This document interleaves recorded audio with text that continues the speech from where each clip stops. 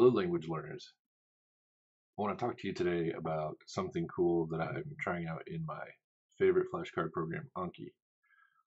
And I'm calling it importing type-in close deletion cards with audio. And I'll explain what that means in a minute. But first, I wanted to say, if you're watching live, go ahead and pop it in the chat, say hi. I'll answer any questions you have. If you're watching this later in the recording, excuse me saying a lot, and ask questions in the comments, and I'll try to respond as quickly as I can. So what am I talking about? Type in close deletion cards. So those of you who are familiar with Anki are probably aware that you can make a type of card called a close deletion. And what that is the flashcard displayed will take out a word or a phrase, and you have to guess or remember what that word or phrase is.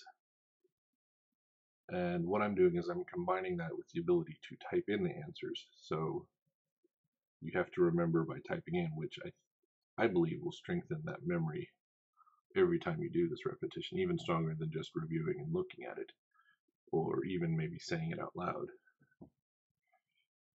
But with that, I find that my flashcards that have audio in them are more fun for me to go through than just straight reading text. And it also gives you practice listening to what these words sound like. And then what I'm also going to do is importing them en masse. So we're not going one at a time and then setting a close deletion for each individual word. Instead, this is going to be done in an almost automatic fashion. So the first thing we need to do is set up our cards in Anki. And we'll go to Tools, Manage Note Types. Now I've already created it here. It's called Cloze Type In. And I'll show you what that looks like real quick. First of all, you need three fields. You have text, extra, and hint. And the way I actually made this was I created a clone of this close type. So I say add, clone, find it here, close. Then I say okay, and then close copy. I'm not going to go through the steps because it's here, but it's going to, because it will cause me to have to resync my whole flashcard database, and I have a lot of flashcards, so that takes a while. Oh, I did it anyway. Never mind. We'll delete that. And this is what I'm talking about, so I'm going to have to do it anyway. So let me show you what this looks like. So, like I said, we have the three fields. Text and extra came with the close type. So I added another one called hint. And what hint is going to be, for these cards that I'm making, it's actually going to be the English translation of the cards of the foreign language text. And the reason for that is my goal is not to memorize these sentences, but rather to see the hint, to know what I'm trying to say. And I'll have the sentence there with all but one word missing.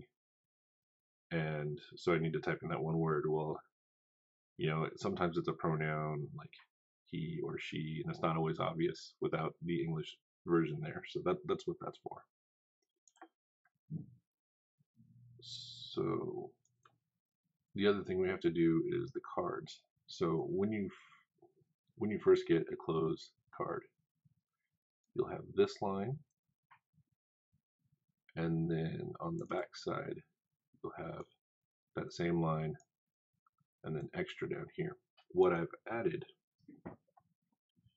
is this part here, type close text. So we're actually seeing that the close text here, and that shows this part here. It's the phrase with the word missing. And this type part means this is where I'm going to type in where that missing word is. and the hint is going to be the text in English. And then on the back side, it's closed text again, but this time it'll be the full answer, and the same thing here. It'll be what you typed in compared to what the answer is. And then what extra is that's where I'm actually going to be putting in the audio file. So even though you're comparing, you're typing in, even if you're not exact, if you're close, you're still doing the usual thing in Anki where you're rating yourself on how well you did. Do you need to do it again? Was it hard? Was it okay? Or was it easy?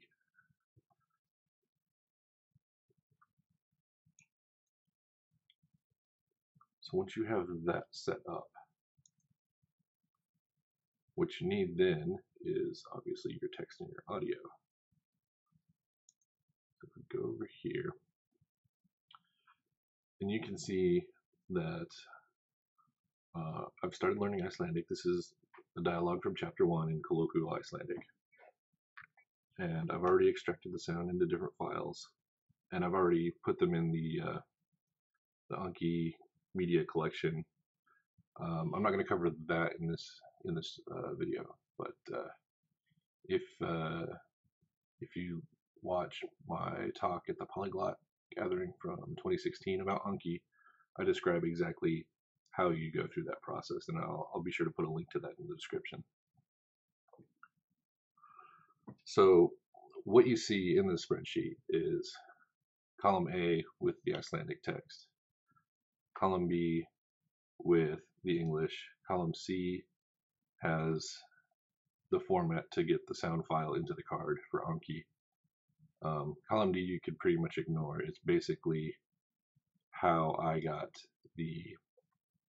this number at the end of the file, because you can see this is a formula. It made it so I could just copy paste this, and I'm not editing each one individually.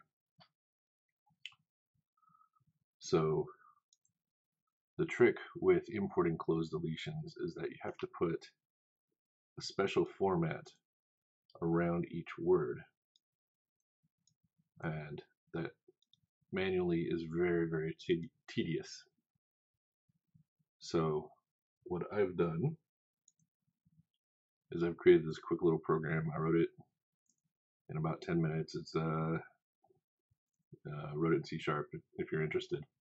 I could share that code later. It's really, really simple in the way it works. But what it essentially does is I take all the text here and I copy that into clipboard, and then I paste it into this program. And the output over here is each line is going to be its own card, and it has those cloze deletion tags around every single word. So I'm going to copy this, and then I'm going to put it into column E of the spreadsheet here. All right, and so the next step is then to download this as a tab separated values file. All right, and you can't see this part because it's off screen, but I'm moving the file to where I typically import files in Anki. You would think I would have this set up beforehand, but no, I do not.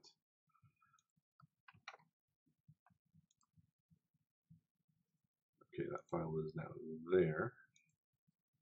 So we go back over to Anki, and I open up the deck and I hit Control-I to import, or there's also File Import, but I'm used to the keyboard shortcut. I hit Control-I. So the name of that file was Colloquial Icelandic. Velkommen to Islands. Obviously, I don't speak Icelandic yet.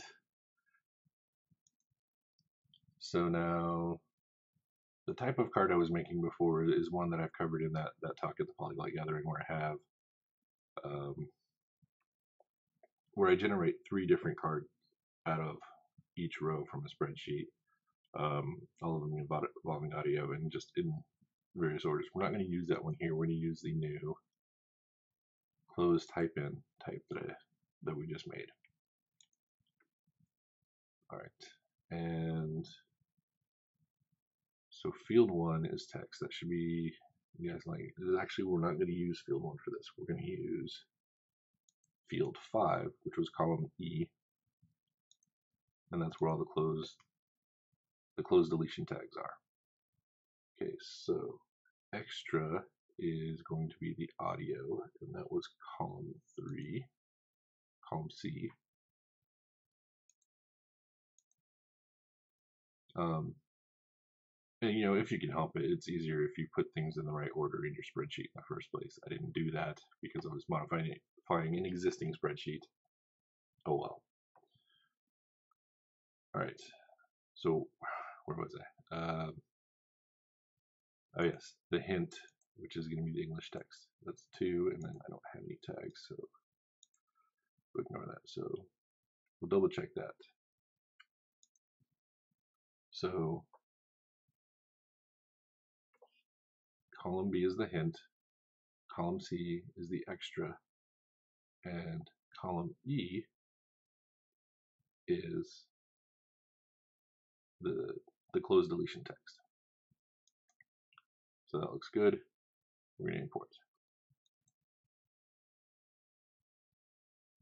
Appeared twice in file. Oh, and I think that's because I have the title of the dialogue along. I think that line appears again in the dialogue itself. So that's okay. No big deal. All right, there are more new cards. Daily limit has been reached. All right, so just to demonstrate, we're going to increase today's new card limit. Okay, so now you guys get to see me fail at remembering any Icelandic at all. Right, so Velkommen to Island. I don't remember how it's spelled, so I'm going to guess. So as you can see, we have the word missing from the sentence. That's what I have to type in here. Here it is in English. Hit enter. Velkommen til Íslands. And then you hear the audio, and apparently I spelled it right. Yay me. All right. Okay. The Leif Erikson Airport Temple. So I believe this is this word here. Ow. Á flugstöð Leifs Eiríkssonar. Á flugstöð Leifs Eiríkssonar. And I do try to verbalize it, which is, you know, sometimes, well, my family doesn't give me funny looks anymore when they see me do it. They're used to me doing this. But you can imagine I don't do that in public. Good afternoon. I remember it being something like Góðan daginn. How do I type this in the keyboard? Góðan daginn. Close. So I got the vowels wrong. Góðan daginn. If this were a card that I was reviewing, I would say again, but since brand new card, I'll hit good because I'm going to do it again. And we'll do this one as well. Having learned our lesson here. Góðan dag. All right, and then I'm going to stop there. So that's all I wanted to show you. You know, please, if you have any questions, leave a comment or follow me on Instagram at Peter_RhinoSpike or on Twitter at Peter J. Carroll. Send me a note, ask me questions, tell me what you think. If you like the video, click like on YouTube. If you want to see more like this, subscribe to my channel. Thank you. Have a good evening and happy language learning.